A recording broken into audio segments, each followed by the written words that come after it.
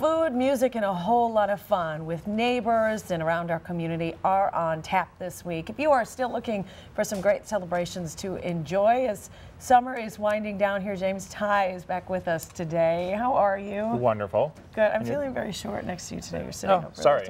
That's Just okay. relax back like this, maybe. How are you? Great. You had a big weekend. A lot going on. Yes. But moving forward, some wonderful opportunities, especially to get out and enjoy food. We're going to start with an event Whole Foods is hosting on Wednesday. Yeah, it's called Burgers for Barks. It's a great event going on. You ever want to go out to dinner with your pet?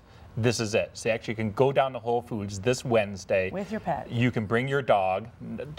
There's no food for cats, but there's definitely they've got burgers and ice cream actually for dogs, and they actually got burgers and ice cream for adults.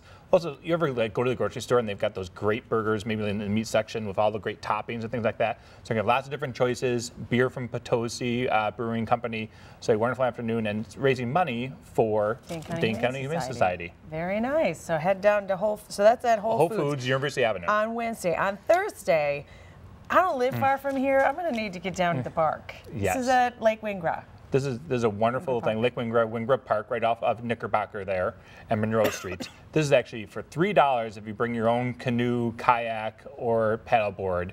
You actually are going to go out, paddle out onto the lake. Just $3? For $3. Well, if you bring your own. They also have them for rental too. You can rent, the boats and everything like that. But basically for $3, you're going to paddle onto the lake. They're going to give you a spoon. You're going to arrive at the first station. They're going to give you a bowl. You're going to put ice cream in there. You're going to go to another station. They're going to put toppings on there. So it's actually called, as we said, the Ice Cream Boat Float. So it's a great thing going on this Thursday. And what a neat thing to do with your kids. There are so many great ways. They do such a good job over there at Wingra Boats. So maybe I'll do 2 laps. You wouldn't be alone. And then the whole weekend, Orton Park Festival. This is such a neat event. Unbelievable talent in from all over the country. Exactly. A huge music festival going on Thursday, Friday, and Saturday and Sunday. So it's actually a 4-day event. Got some cool things going on. But one thing that I saw that's really neat is actually having a dance performance going on for 2 of the nights, Thursday and Friday. And they actually have stilt walkers, people hanging, doing somersaults from the trees.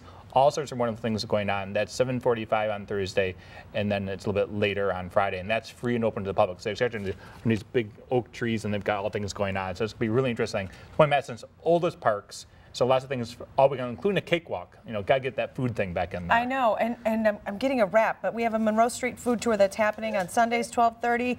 I'll try and post something online. Yeah, you go to Orange Street and find out more information. Check it out. Okay, James, great to see you. My Thanks pleasure. so much for coming back in. A final check on traffic and your forecast when we come back.